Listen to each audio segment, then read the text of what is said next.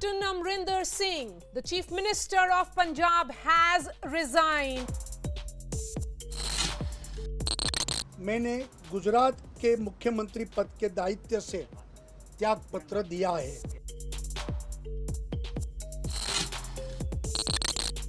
He's going to be putting in his papers today when he seeks an appointment, when he goes and meets the governor this evening. As 2021 comes to a close very shortly, many chief ministers are going to be looking back this year as a year which wasn't good for them. I'm Pallavi Ghosh, and my this week's One Take is on how 2021 actually has been a pretty bad year for many of the sitting chief ministers. The list is long. Let's start with Karnataka, Uttarakhand, then of course there's Gujarat, where the sitting chief ministers were replaced. And the reason was that because their central leadership felt that going to elections with them in that seat would actually not help the party electorally. So you had, for example, a powerful chief minister and a Lingayat leader like Yediyurappa being replaced by Bommai in Karnataka. In Gujarat, you of course had Rupani suddenly, who does a press conference and says that he is going to be quitting and stepping down as the chief minister, and then you have Bhupendra Patel taking his place. And Uttarakhand, not one but two chief ministers replaced finally by Dhami, a young person who the top leadership felt was the one who could actually undo the damage which was being faced by the BJP in the state because of these musical chairs as far as the CM goes. So these are those three BJP ruled states where we have seen a quick change of the top leadership as far as the CM chief is concerned. The Congress party, of course, not lagging behind. In the Congress party also, for example, we saw in sudden developments Captain Amrinder Singh, a chief minister for 9.5 years, a politician for almost over 52 years, having to dramatically give in his resignation, but not without a fight. He wrote a long letter to Sonia Gandhi listing his achievements and also making it clear, I may be down, but I'm not out and I'm going to fight back. Well, picture abhi baki hai. We'll have to wait and see what amount of damage can Captain Amrinder Singh do to the Congress party ahead of the elections in the winter of 2022. And in a surprise move, it was the low profile but the controversial Charanjit Singh Channi, a Dalit Sikh, who was made the chief minister. Will he be able to replace a towering personality of Captain Amrinder Singh, or will he be overshadowed by another towering personality and the aggressive and brash PCC chief Navjot Singh Sidhu? And Sidhu, for what I'm being told by my sources, is likely to be projected as the CM face once the election campaign begins in Punjab, which means it makes Channi even more of a rubber-stamped stopgap arrangement kind of a chief minister. That's not the only change which we have seen as far as the chief ministers go. Now, let's take a quick look at Assam, for example. Now, Sonowal was a sitting chief minister. He also took the party to a victory, which is that BJP comes back to power in Assam. But he doesn't become the CM. The one who becomes the CM is one of the long time waiting to be CM, Himanta Biswa Sarma.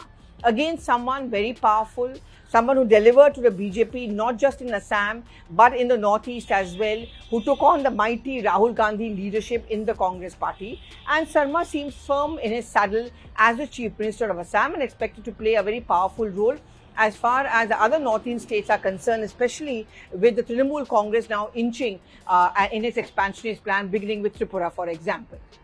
Now, what is it that happens as far as these chief ministers go? Now, all eyes are there, for example, on Himachal Pradesh as well as in Haryana. Now, both these chief ministers were handpicked by the central leadership. There's a certain amount of dissent which is taking place in Himachal Pradesh if you go by the ground reality or the ground kind of a feedback. Many MLAs are believed to be unhappy with Jairam Thakur's style of functioning. They feel that he is too laid back. He perhaps may not be able to deliver.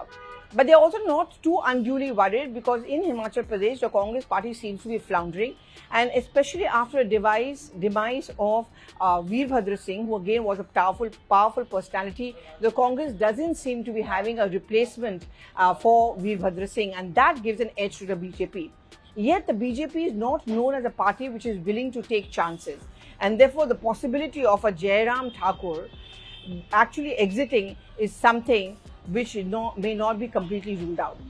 in a twist of a humor, recently when there were posters put up, when the President of India was there, there was a pun which was actually done. I think it was a faux pas, it was a mistake, which seemed to be suggesting in place of Jairam Thakur, it was actually about suggesting it was Gaya Ram Thakur, or he's on his way out. Well, that was humor. It was an embarrassing moment, and therefore the BJP did not give too much of importance to it. Now let's go to Haryana. Khattar again was a surprise pick. He was handpicked by the top leadership. But there have been moments of discomfort. For example, it was not a clear majority for the BJP in the state. And that's why they needed the help of Dushyant Chautala. The worry is that Chautala may be flexing his muscles when it comes closer to elections. And this time they don't want to take any chances. They want to have an absolutely clear majority. And that's where Khattar may actually be removed or replaced. Will he be? That's the big million-dollar question. Then what about 2021? I'm seeing a lot of reactions coming in on my social media timeline, some in humor, some making the point that Hammam mein sab nange hai and every political party does it. But I think it's also a reflection of the fact that you no longer have these long-serving chief ministers. If you look at Chamling, the longest-serving chief minister of any state, that's of Sikkim ever since independence. Jyoti Basu as the chief minister of West Bengal.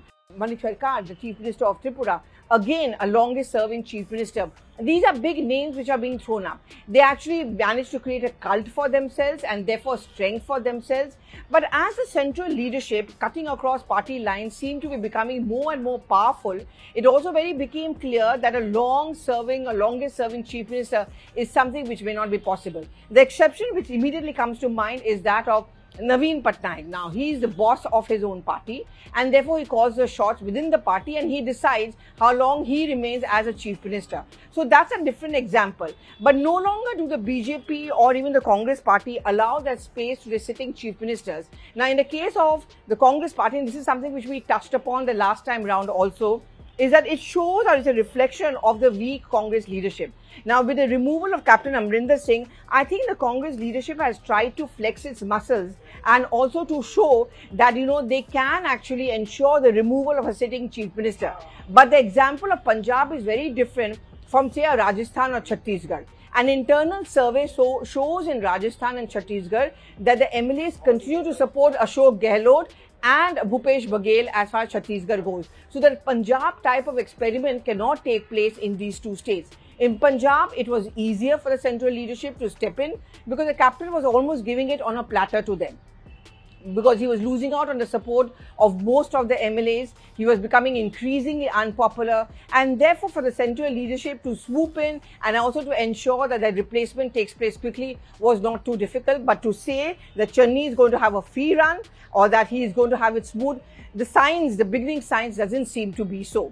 Now, as far as Rajasthan and Chhattisgarh is concerned, that's a state we are going to watch out for. Elections are still a little bit away. But as we pointed out, an internal survey reveals to the Congress top leadership that their sitting MLAs seem to be still backing Gehlot as well as Bhupesh Baghel. So that chain may not be swept. But when we wind up on 2021, we are seeing that many of the sitting chief ministers must be hoping that this year ends very soon.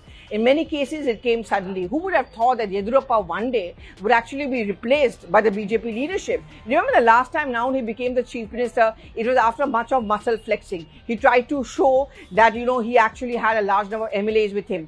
This time when he was on his way out, he certainly seemed to be very down. No murmurs you're hearing from Yediyurappa. But of course, picture abhi baki hai. We'll have to see what kind of picture comes up closer to elections. So is the case as far as Gujarat goes, because Nitin Patel, a teary-eyed Nitin Patel, also tried to make the point that while he may not be upset, but I'm sure closer to election, he would also try to make the point that why was he left out once again. Do give in your reactions. What do you feel about the fact that 2021 has not been a great year for our chief ministers? It's certainly been a great year as far as the central leadership goes because it has added to their power. Certainly even a so-called weak central leadership like the Congress party, where they managed to have this kind of a planned coup in Punjab. Thank you so much for watching. We are going to be coming back with more next week because, as we say, the election season is on.